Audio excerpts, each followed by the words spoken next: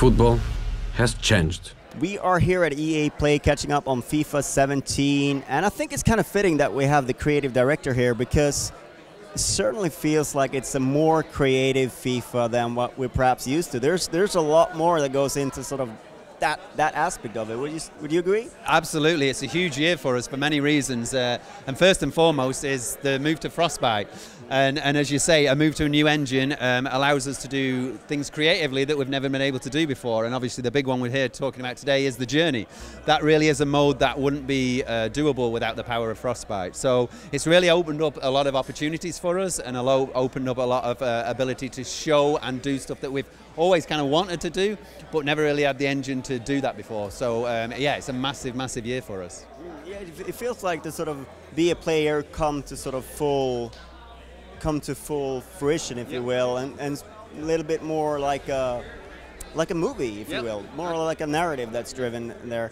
But what kind of player freedom is there to sort of customize your own sort of experience through the journey? Because that has to be part of it as well. Well, actually, you are locked to the character of Alex Hunter for the journey, and the reason we did that is that we wanted to maintain the immersion and the visual fidelity that we can only really do if we have a locked character. So if you allow a create player, which we still have the be a player mode. So this isn't as a means to replace that. So you do still have that opportunity. But if we allow that, you really can't hold the visual fidelity of that character up. And similarly, we can't nearly be as immersive if we allow you to create any player, any name, because now we've got the crowd chanting his name, the commentators talking to him about him specifically. So just having that locked player experience can create a much more emotional, much more immersive, and much more visually impressive mode. So that's part of the reason. So if you do want your created player experience, we still have that in the regular Be a Pro mode. So it's more like it's reactive to what happens in your career, what you do. Yeah.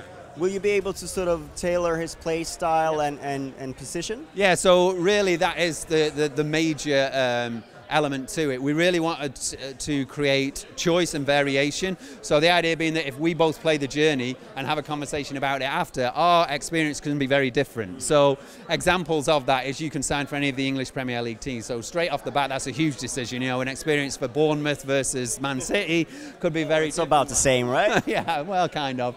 And then the other part of that is the questions that you answer throughout the journey will have a cause and effect. So that under the hood is driving a personality. So if you answer all fiery questions, you will become a fiery personality, and that will manifest itself on the pitch. So you'll see how he reacts to being tackled. That will change. It will also drive certain content. So if you're the fiery guy, you may see certain scenes and experience different things that if I was the calm guy, I wouldn't. So everything is kind of a cause and effect within the mode. So every choice you make, both on and off the pitch, drives the journey differently.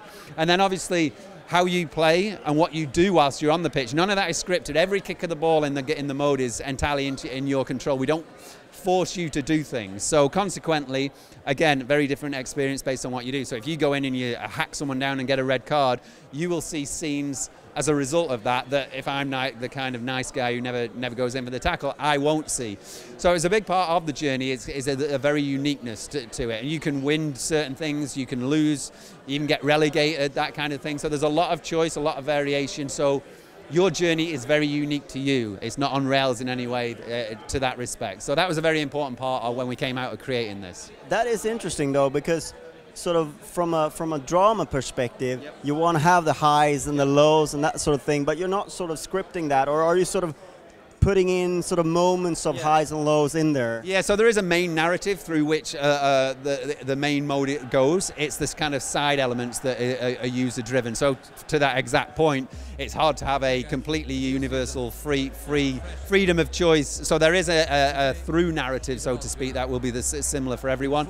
But over and above that, there's all these sub scenes and variation based on the way you play and the way you answer questions and drive your personality and all that kind of thing. So it's kind of the best of both worlds in that respect. Managers is something that is a key element in football. They're taking, well, I would say that they're becoming more and more sort of part of the game than ever before, and of course, the special one may be the best example of that. And what I mean, we understand that they're going to be in the journey. You talked about 3 of them. You had Jose on stage. Will those be the four that are in there, or do you look to include everyone, or what's? So we'll do our best to include everyone. Obviously, managers are, it's quite a volatile world, the world of sport. So, I mean, from an authenticity standpoint, as you rightly say, managers are a huge part of football. You know, they're the figurehead of the club. In many respects, they're more of a personality than a lot of the players, but just the kind of the way football's gone. So we want to obviously, being FIFA, be as authentic as possible. So we will be doing our best to get as many in as possible. We can't obviously commit to numbers because we're affected by the real world. But it is a huge part and part of the journey and part of kind of peeking behind the curtain, which is what the journey allows us to do. It allows us to do all the backroom stuff, and the managers are a big part of that. So that's why we wanted to bring them in. And will the manager also be part of the sort of the main game if you play with, say, Manchester United or Arsenal? Yeah, so you will see them in the kickoff. So you'll see them on the sidelines. You'll get cut to them. So yes, they're not just purely unique to the journey. So they will appear elsewhere. Obviously, you're putting a lot of focus on the Premier League with the journey and the managers and sort of that sort of thing. Is the idea to sort of spread out to other leagues later on, or because this is an annual project. Maybe I'm spoiling something, but there will be other FIFAs.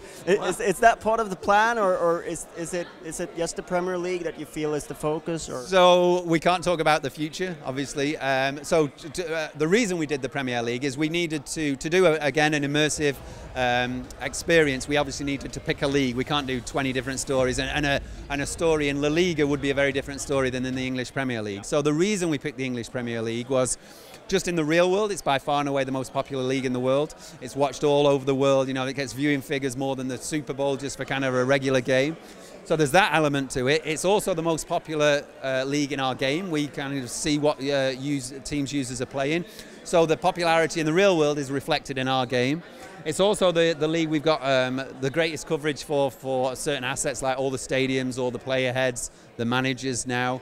So there's that side of things. And then on top of that, it's also the most ethnically diverse league in the world. So I was thinking of that, because the 4 managers you had up, absolutely. All different countries and different audiences. Yeah, and it's not just the manager, right? It's the players as well. I think there was a survey done. 64 nations worldwide are represented in the English Premier. I think the only one that's not represented is England, right? Well, we're represented. I don't know how well we're represented. That's the thing. I think there are some good ones, and I think for the journey this year with Leicester City, which is like a fairy tale. I mean, it sort of speaks to that sort of. It's something that we thought that could happen in a video game, but not in the real world. If we'd have written that, people have said, that's fantasy. That's never going to happen. And that is another reason for it. It's a very open league, right? It's one of the most competitive leagues. There's no like real easy games in the Premier League. So for that reason, it's the most exciting league in the world. So that was another kind of reason we chose the Premier League. But yeah, absolutely incredible story from Leicester. I'm a Man City fan, so for a while I wasn't cheering for them. But as soon as we were that was a harsh few months there. Yeah. So as soon as we were mathematically out of it, though, I became a Leicester City fan, because I think it's just. I could probably go out on a limb and say you'll never see that again in football, in sport even. For a team that was borderline relegation last year to go and win it this year, it's just incredible. And it speaks to the excitement of an emotion of football, which is kind of what we're trying to bring across in the journey. Of course, Ranieri is one of the masters of the game as well, and he could pull the best out of players that no other Premier League teams would have gone for before that season. No, it's incredible. I think when they played Man City, they did an analysis of the 2 teams, and I think our centre-back, Otamendi, was worth more than the entire Leicester team. It's incredible. Like Mahrez was like £400,000, which in football in terms is just, nothing. So for them to have done what they've done with that team, it's wonderful. I mean, you can't speak highly enough of them. So yeah, long may it continue. All right, I think we've got a good part of the story, the journey behind FIFA 17. Anything that you feel that we've missed out on talking on that you feel is important to it? No, I think it's just to reiterate what an exciting year it is for FIFA. It's one of the biggest years we've ever had. Completely new game engine, completely new mode, new environments, new experience in FIFA that you've never had before, which is huge. And then on top of that, we've got all the gameplay. I mean, it's a huge year for gameplay as well. We haven't ignored gameplay. Gameplay is the core of the mode. We ignored it for the entire interview, though. Yeah, well, you didn't ask.